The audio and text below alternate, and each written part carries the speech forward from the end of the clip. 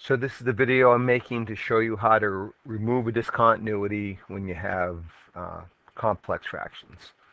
So here's the example, and as you can see, we've got two fractions that are separated, divided by another thing, so it's a real complex fraction. So the first thing you want to do when you evaluate the limit is substitute in the value, and here we want 0, so that's what I did here, is I replaced x with 0, and 0 plus 3 is 3, so then the numerator becomes 1/3 minus a third, which is 0, and the denominator is 0, so we're getting that 0 over 0 form, which needs more work, so we know we need to try to do something to remove that discontinuity.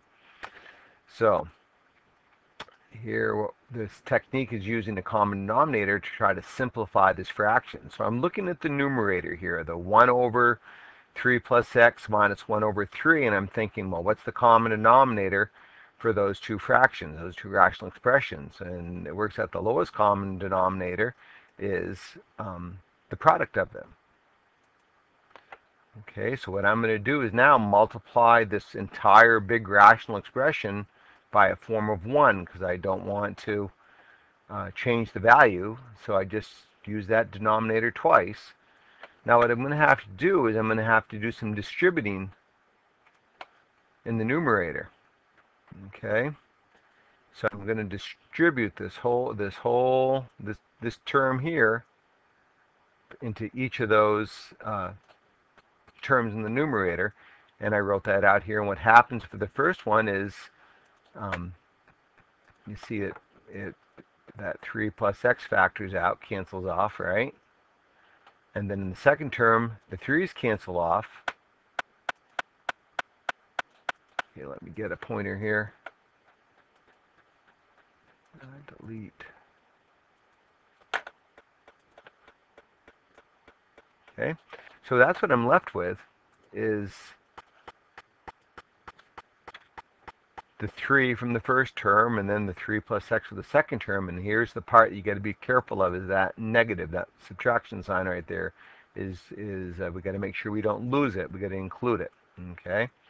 So then what I'm going to do is I'm going to distribute the negative through. That came here, negative 3 minus x. And then I combine like terms in the numerator. Notice I didn't touch the denominator at all. Once I've gotten rid of the like terms in the numerator, I can cancel off that x, because there's one in the numerator, one in the denominator. So I was able to just hash those two out. Then what that leaves me with is the limit as x approaches 0. I kind of make sure I include that here at the end. I did at the beginning, I did at the end. You don't have to worry about writing it along in all these individual steps. But once I've gotten rid of everything, now I can try substituting in 0 again.